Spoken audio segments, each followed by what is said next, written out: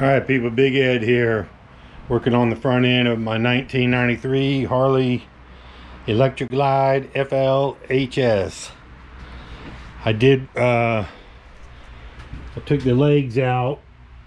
I did this one just a few minutes ago to see how it was going to be. I've never done one before.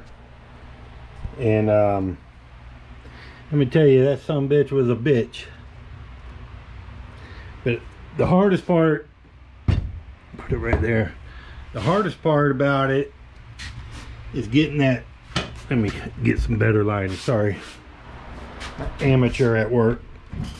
The hardest part was getting this top back in, because you got the load of the spring and the spacer. I found it helps to wear gloves. Stand up when you do it. It'd probably be better if you had two people. Oh shit. Yeah, it'd be better if you had two people, but I did it by myself. And like I said, it took me about 10-15 minutes. I'm hoping the next one, I'm fixing to do that one right there. I'm hoping that one goes a little bit easier. But what I did was took the plug out, pulled the old spring out. There's the old spring right up there. It's gonna, don't freak out if you do this kit, because the old spring is a lot longer than the new one, but the gap in between the spring is a lot wider than the new one. Plus you're gonna have a spacer. My spacer is 1.25 inches, but some of them are 3, some are more. I don't know if you can see this, but this tells you the bike. You look up your bike and it'll show you what to do the preload at. Yeah, I don't know if y'all can see that or not, but they give you instructions and stuff too.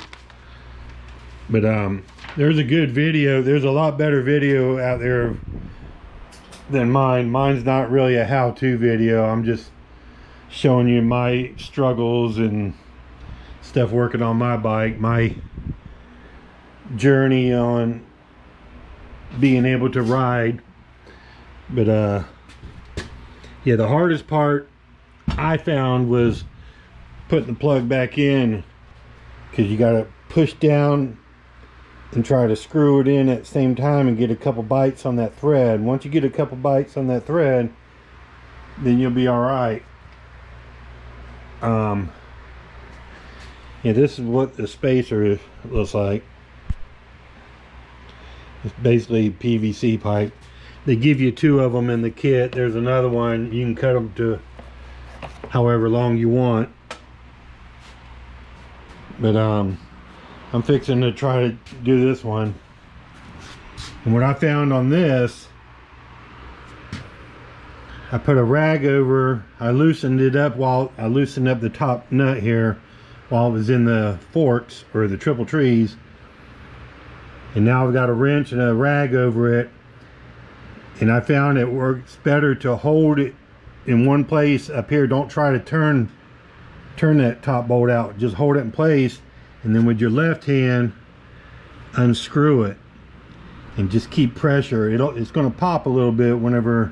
It kind of startled me at first because I'd never done one before. I'm a little nervous about, I'm still nervous about doing them, even though it ain't really that bad. But here goes. I hope y'all can see it. I've already loosened it.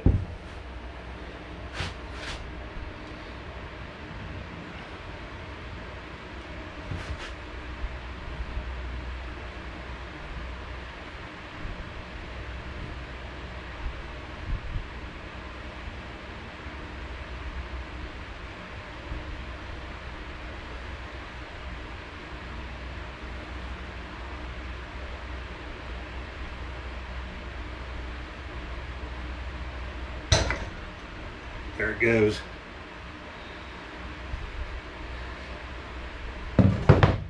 So hold with this hand, turn with the bottom hand. There's the spring. I'm gonna have to get a rag.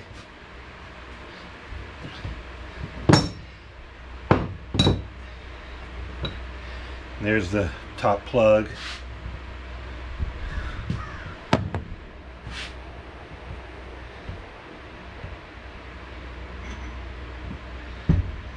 I done spilt a lot of oil from the first one I was doing. I had it between my legs. I went to grab the spacer and fork tipped over. But oh yeah, I was gonna tell you. Let me see.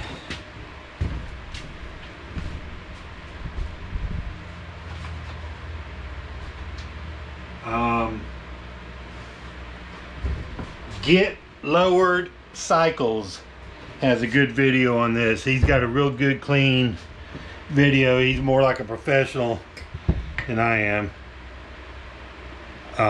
That's what I've used as reference for doing this, because I've never done a front end before. So I found his video to be really good. He's doing a Road King, but it's basically the same thing. But you still want to read your instructions when you get them.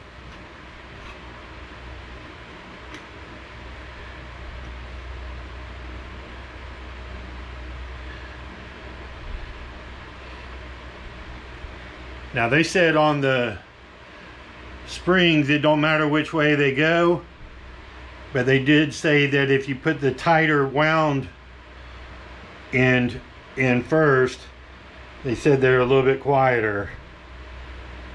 So, and my oil needs to be from this top edge right here down to the oil. It needs to be 5.5 inches on mine, according to the instructions. And like I said, I've already got my spacer cut out.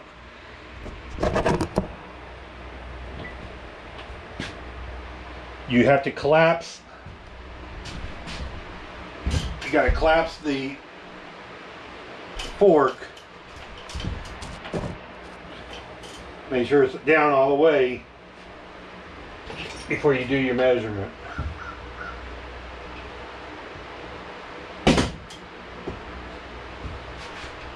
Hope I don't spill it again.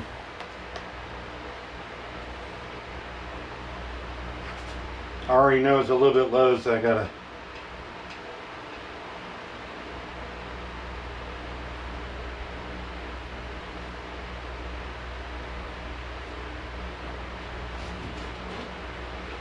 Because it's hard for me to see down in there. So what I do, I know where my 5.5 is,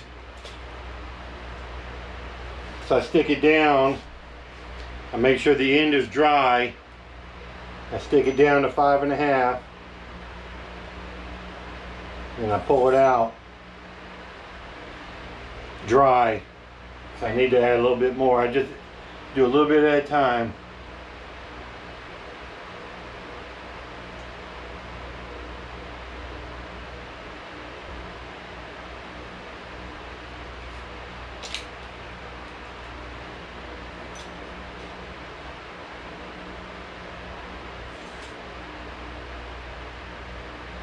Dry.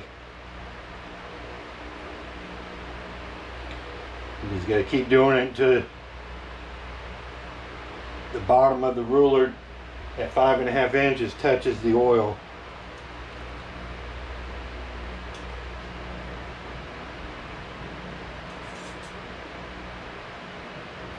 Still dry. I can see the oil down in there. I just don't want to overfill it.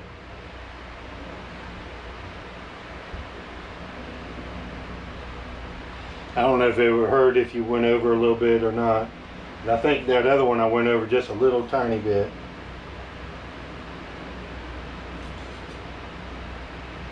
Wet, so I'm at right around 5.5 inches.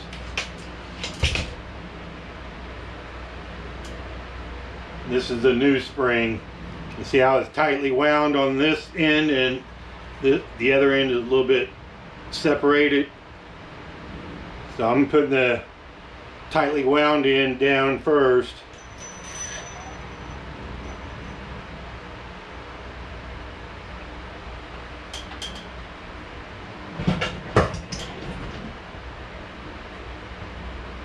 Now this is the aggravating part.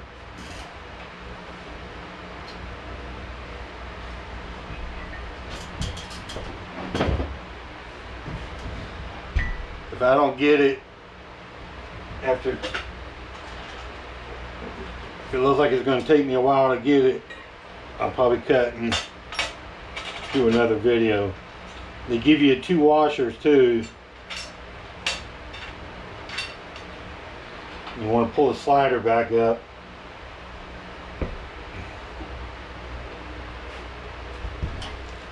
Like I said, this is going to be the hard part.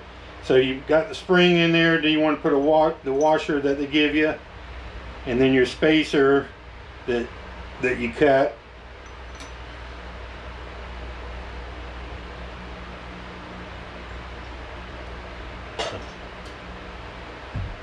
Where's my other plug? There it is.